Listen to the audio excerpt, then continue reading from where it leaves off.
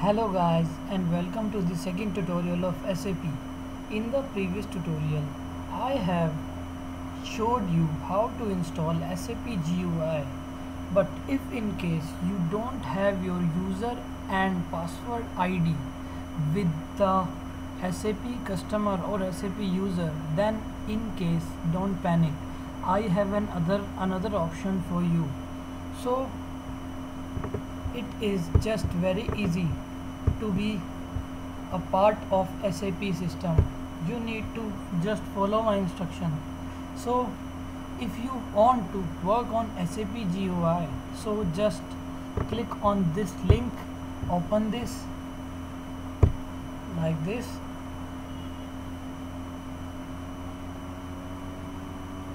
Just follow all my instruction and you will get through your point.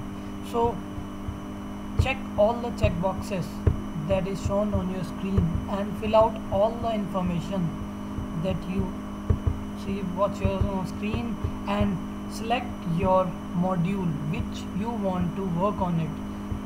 Okay, then execute this. So you are now done with your request of SAP GUI. After you have done all this, you got a mail on your registered mail ID that you have registered on this.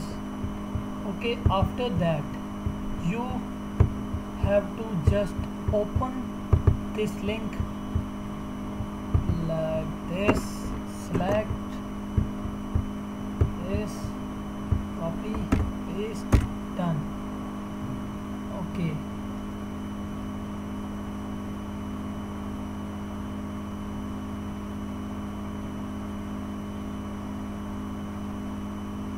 like this you got your SAP GUI screen.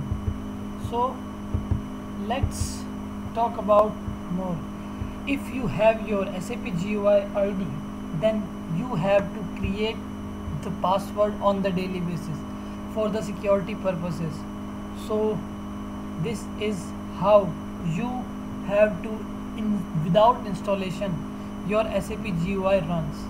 So let's move